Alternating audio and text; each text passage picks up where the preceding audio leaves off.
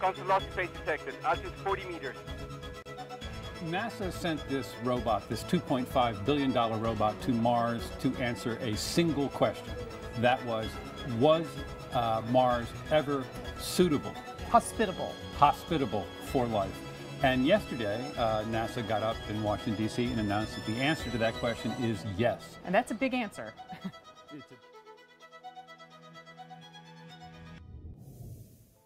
Curiosity shows it was wet for 1.5 billion years, already much longer than the period of time needed for life to develop on Earth.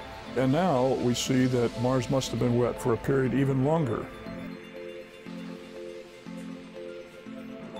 NASA's administrator, Charles Bolden, for whom inhabiting another planet is the key to the survival of the human race. Mars is very Earth-like, or at least used to be very Earth-like. It is a planet, sister planet to Earth.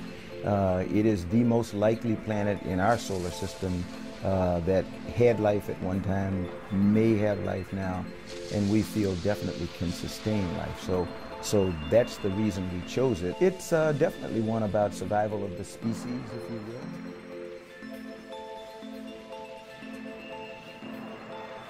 By the end of this century, we're going to put a man on Mars. A journey to another planet, a manned mission to Mars. Craft is part of a re-energized space program that will send American astronauts to Mars. The next historically interesting thing was the discovery of methane in the atmosphere of Mars. One of the major sources of methane on this planet is volcanoes, but there appear to be no active volcanoes on Mars. The other thing that's strange about the methane is that it's seasonal. If there are methane-generating organisms in the soil of Mars, then you could easily explain the amount of methane in the atmosphere and also its variation over spring versus summer versus winter, because organisms are more active when the temperature warms up a bit.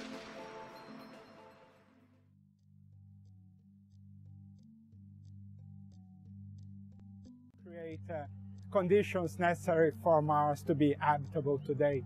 And we believe that this is possible in the shallow subsurface and even the surface of Mars polar region for a few hours per day during the spring.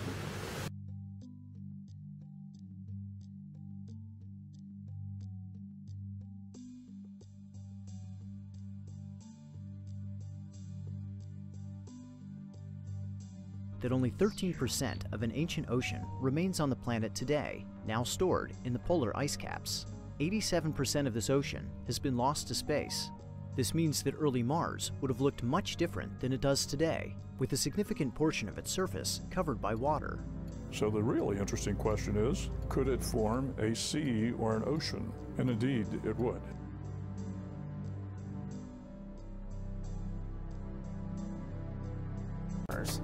The SAM discoveries have really shown us that all of the basic ingredients for life were there, including complex organic compounds, the building blocks of life. Now, with the detection of organics in Gale Crater, the probability that Gale Crater Lake could have supported life goes up.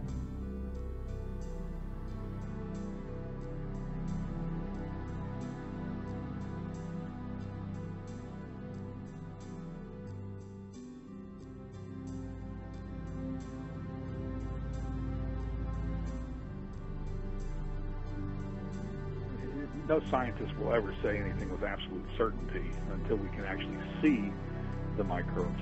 But I think on the basis of the experiments that have been done so far and the detection of methane, various other things, that chances are, I would say greater than 95%, that Viking did indeed detect microbial life 35 years ago.